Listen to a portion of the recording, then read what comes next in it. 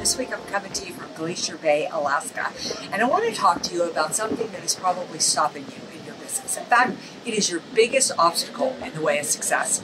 What is that? Fear.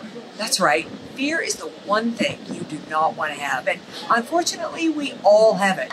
Understandably, there's so much uncertainty happening in the marketplace. But here's the problem with fear. When you are fearful, it shuts down innovation and creativity, the two skills you need to push through fear.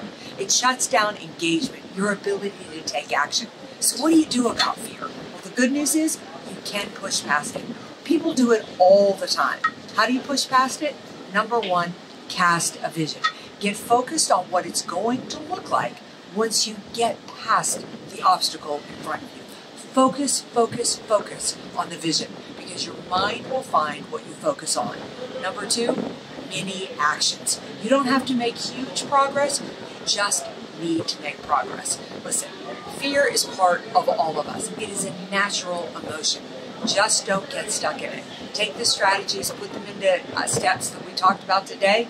You'll not only get rid of fear, you'll turn all of this uncertainty into your greatest competitive advantage.